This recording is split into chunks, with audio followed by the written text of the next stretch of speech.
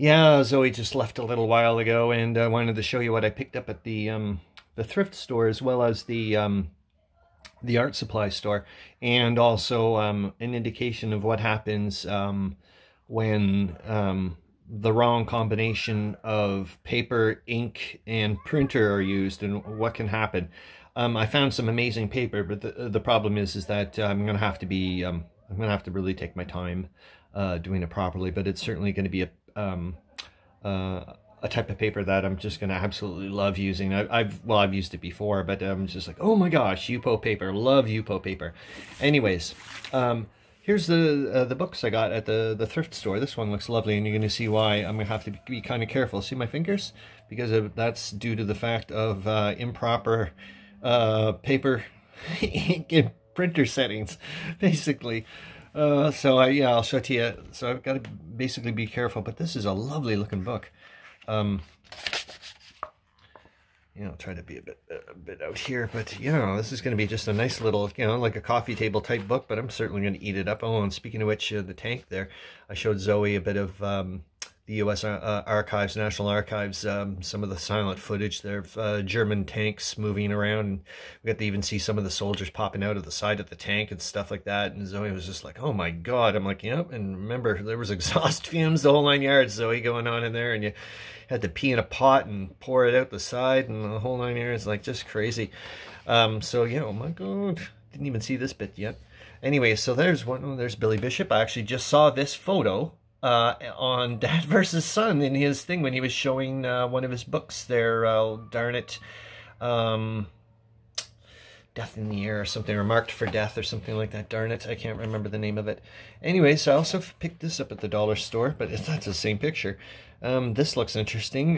Yeah, I not the dollar store, the thrift store, and yeah, it looks relatively interesting. Unfortunately, I'm not able to do 2D to 3D puzzle things whatsoever. I have no spatial like I'm spatially a spatial retard, basically. So, but I wanted to just pick it up. I was actually thinking, gee, maybe this would give me some interesting ideas in doing some World War I-ish stuff. Do I already have a finger mark there? That's probably mine.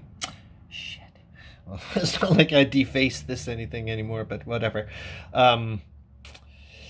Yeah, Zoe was like, gosh, I know. I was like looking at something that at the craft store. I can't remember what they're called, like Hama. I wrote it down in a book, and I was like, oh my God, Zoe, I can 3D print like shapes here and make little pegs to pop up, and I could do my own little World War One. Anyways, I was going on, and she's like, geez, I was like, yep, that's where I'm at. I saw this one as well.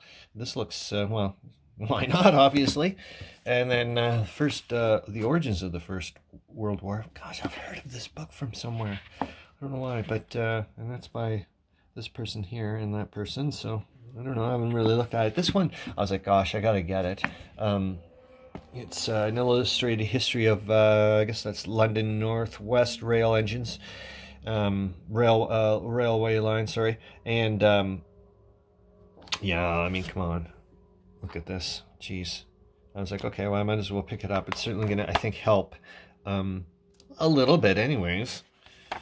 I hope, anyways. It's just gonna be interesting, I think. Any other books? No. I also did get this. Well, Zoe mentioned, showed it to me. She repeatedly kept saying, "Dad, you gotta take a look at this. Gotta take a look at this." And I did play with it a little bit, and ended up buying one. But if we ended up finding out we're not actually using it properly, both of us just used the watercolor markers straight up on the paper. Oh my God, it flowed so beautifully. I was like, okay, I got to try this on like canvas paper, or like I wanted to see if I can draw in like just like a paint mark of for terrain and stuff and hexes. Also one marker. I just wanted to see if I could. It's just lovely. I can't even begin to explain to you how amazing it flowed. It was just lovely. But then I didn't realize you're not, I guess, technically supposed to use it straight up. Like you're supposed to dilute it a little bit here, so it's got like dip in water or on wet paper and then touch the tip, so you can do all these crazy things. I guess like a true watercolor. I wasn't thinking of that way. I don't know why I wasn't, but I'm gonna give that a shot on some stuff. Obviously not the Yupo paper, which I'm about to show you. So here's the yeah, I just picked it up as a practice. This is the medium bond, which is about, geez, I think it's over 100-pound bond. No, what, 75 pounds? 75-pound bond? Hold on here. It probably says somewhere. Yeah, oh, there we go. 74-pound bond. Yeah, so that's, you know, it's pretty thick. Yeah, like a lot thicker, obviously, than your 22-pound normal printer paper. But look what happens when you don't use the right combination. That's why you can see why I've got my fingers are like an absolute mess. But I wanted to see what it would do. And now I know what it does. But this is, I'm finding interesting. Look at this. Obviously, you can wipe off enough. And there's always going to be some that stay on the medium. And the thing about Yupo paper is I'm rubbing the living dickens out of this like you wouldn't believe. Okay, guys? Like, look at this. I am rubbing this thing. And there's no flaking. There's no nothing. The only flaking that's coming off is the ink. And you can see what I mean, that there's still some left over. Anyways, I'm going to practice. I just have to, it's the ink. I can't use this ink. This is a water-based ink. I need an alcohol-based, I think. Or like, yeah, that type of stuff. Pigment. Yes, pigment-based. So yeah, I'm going to have to go down that road.